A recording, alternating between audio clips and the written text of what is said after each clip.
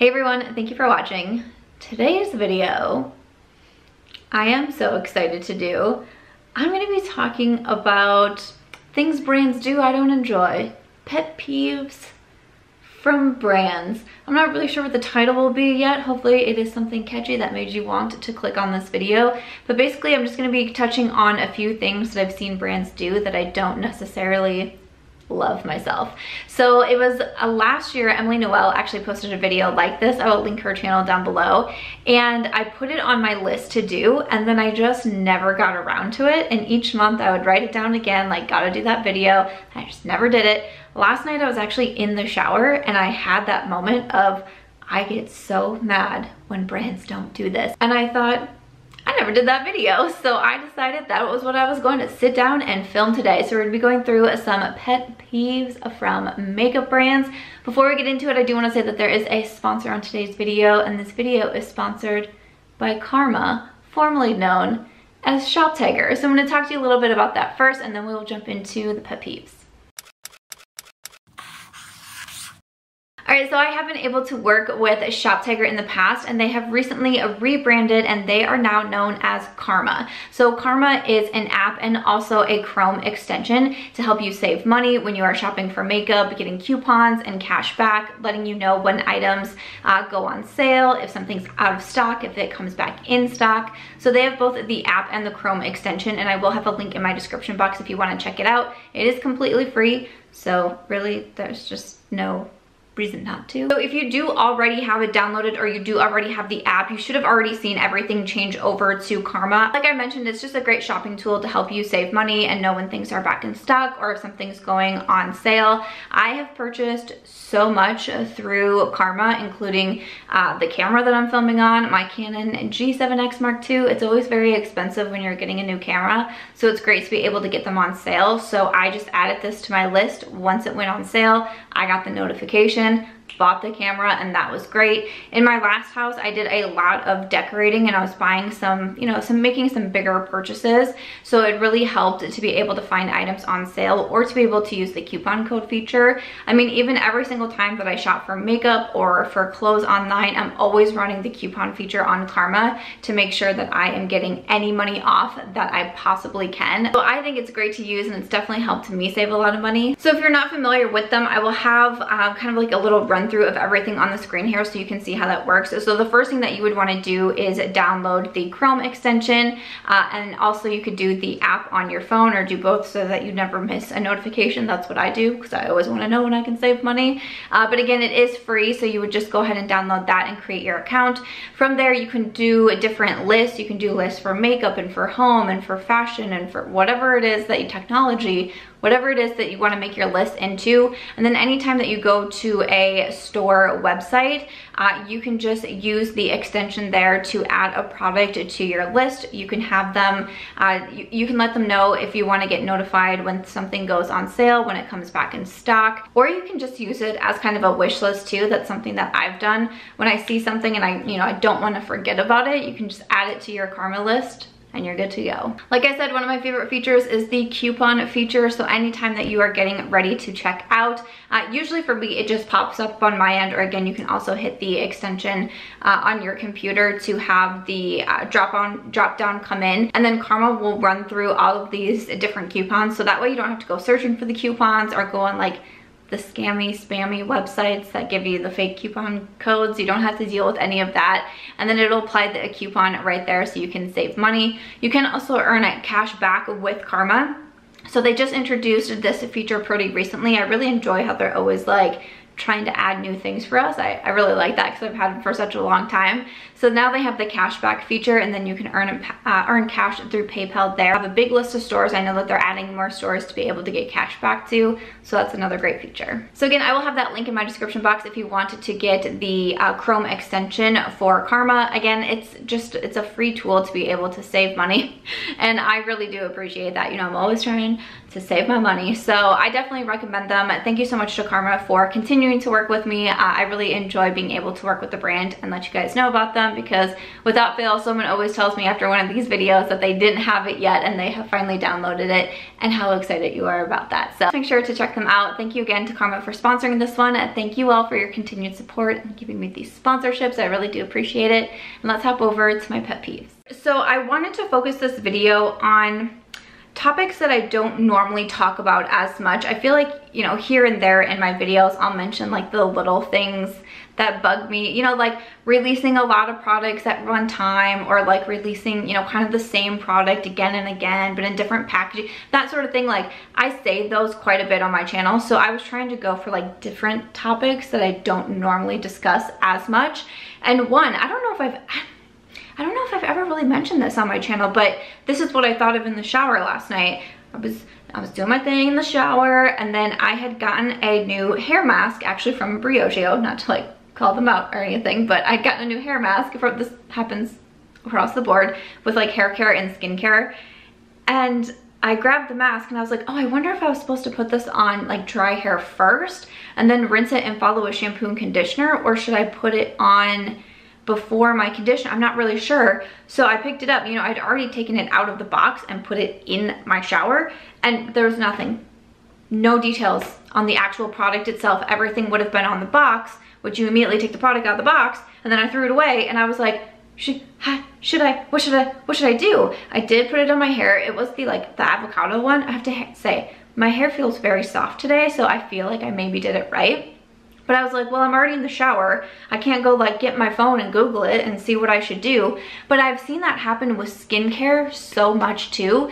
There's the directions on the packaging, but then you throw away the packaging, and then on the actual skincare, it doesn't say, you know, apply to dry skin or damp skin or whatever it may be. Like there's nothing on it, or like ingredients. A lot, I don't know. I know sometimes there's only so much that you can put on the actual bottle, but I don't know, when it comes to skincare, it's like sometimes I would really like to have the ingredients just right there. It is something that kind of bothers me, and I feel like with skincare, especially over hair care, that was just like what made me remember that I wanted to do this video. This is something that I do remember I had on my list from when I was working on this last year. I wish I still had my list, but I did not take the notebook that it was written down in. I, you know, got rid of quite a few of my notebooks in my move. I just recently moved from Iowa to Las Vegas, and, you know, I only had so much space to be able to bring things. So, you know, a lot of things either had to get left behind, or I just couldn't make it with me. So one of my notebooks was it.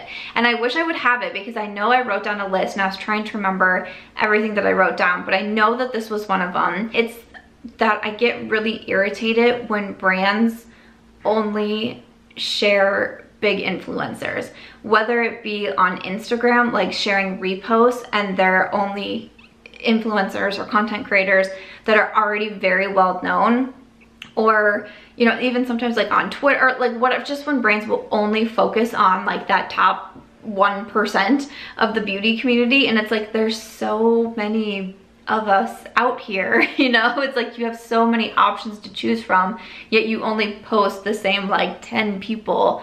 What is that? That is something that really bothers me. I feel like maybe from last year to this year, I feel like maybe I've seen a difference. I don't see it happening as much, and brands are starting to understand that they can reach out, and they like there's more than those just top people that are that love makeup and love what we do, and maybe we could like share the love with one another. But I don't know, there's still some brands that it only seems like that's who they gravitate towards, and it's just like, it's just annoying. Kind of along those same lines, but it is that brands will only repost, I want to be careful with my words, but like very photoshopped photos, or just the most like extravagant, over the top kind of photos. And you know, some brands, maybe that's more of their aesthetic and more of like their audience, but I just feel like there's so many brands, I'll go to their Instagram and just see perfection in who they repost.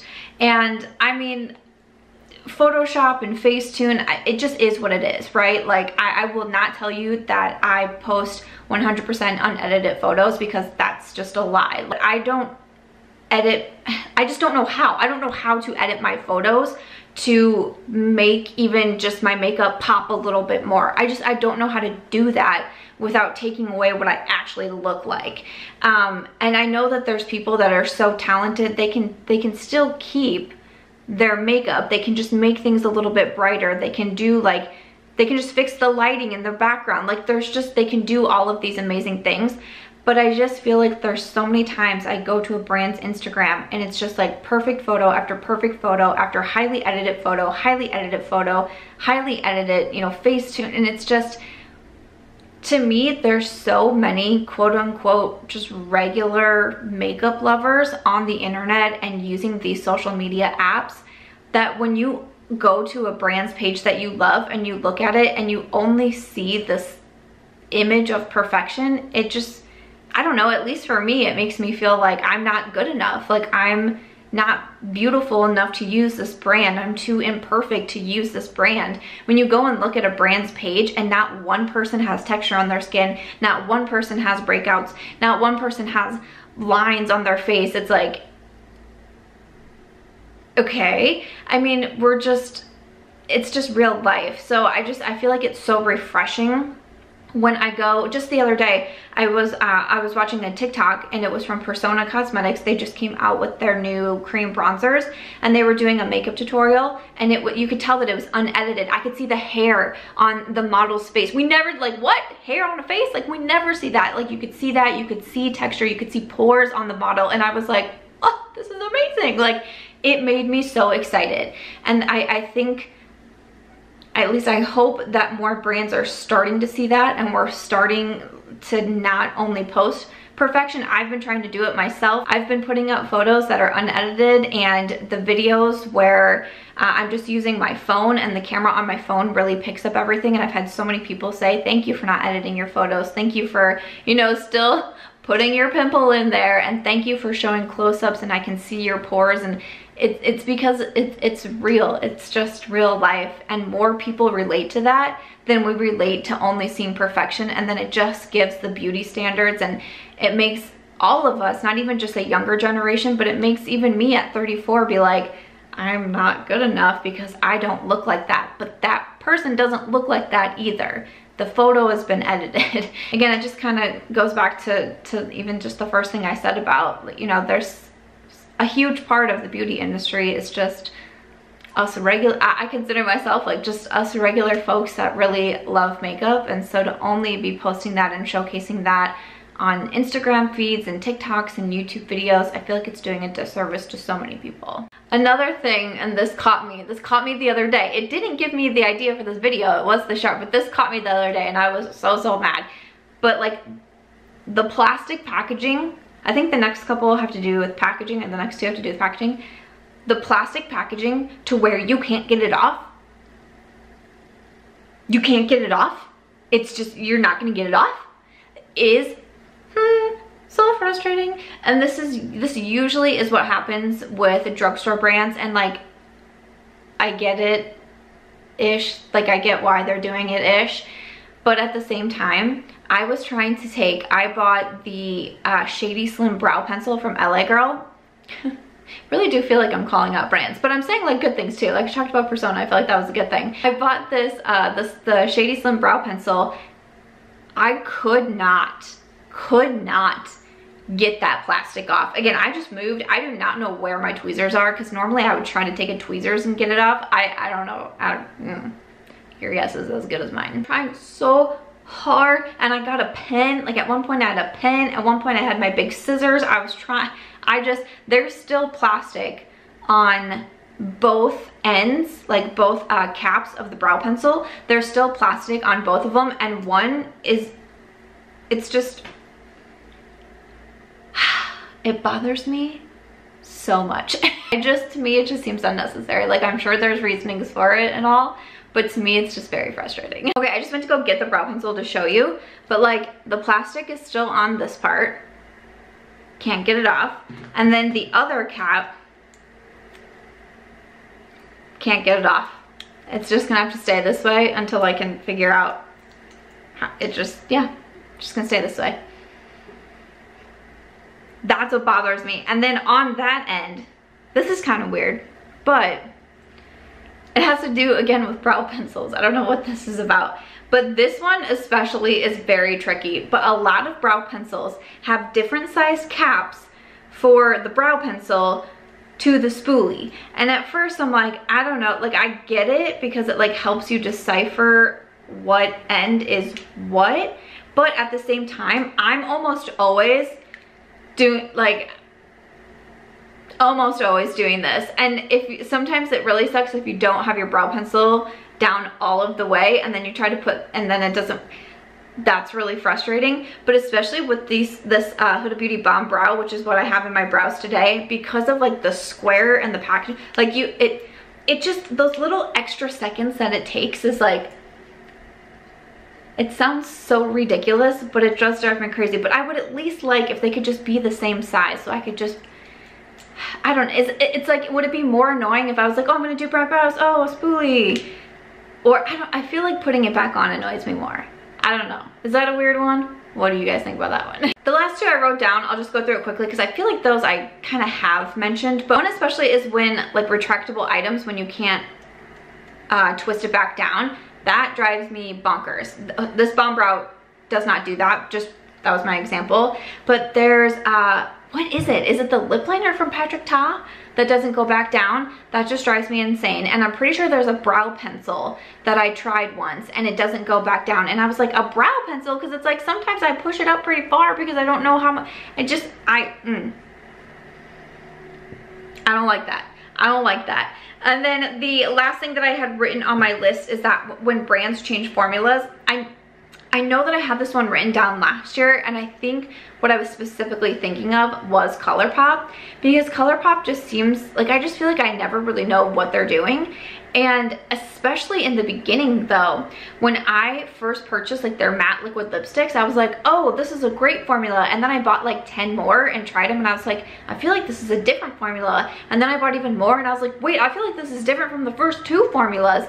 And I think they came out at one point to say like, been, you know, changing up the formula across things, but even their eyeshadow palettes, I feel like I'm not really sure what formula I'm gonna get from palette to palette. And then I thought I had it narrowed down to like the collab palettes and the Disney collabs. They were one formula and other things were a different way. But then the Blush Crush I didn't think was very good, but the Mandalorian palette I thought was great. So I was like, I guess I don't really know how it is they do things over here. So that is something that it just kind of irks me also. So yeah, but I feel like I've touched on that before too. But those are just a few things. Those are just a few pet peeves that I have from brands. I don't know, I would love to know some of yours. I kind of wanted to keep this one a little shorter just because, yeah, I'm not usually like a very salty person, but every once in a while it's kind of nice to just say the things that kind of bother you. And the whole like incident in the shower last night just made me remember this video. So I would love to hear any of yours in the comments. Of course, it sounds like someone is cleaning out in the hallway, so I'm gonna go ahead and wrap this one up. That's a good indicator that it's time to go. But definitely let me know some of yours in the comments. Again, check out Emily Noel's channel. She's the one that I saw, she's the one that I got this video idea from last year. Again, thank you so much to Karma for sponsoring this video. That link is going to be in the description box if you want to check out their Chrome extension or their app. I highly recommend them, and thank you so much to them for sponsoring this. Thank you guys so much for watching. If you enjoyed it, please make sure to give it a thumbs up. I hope you also consider subscribing before you go, and I'll see you in my next video. Bye.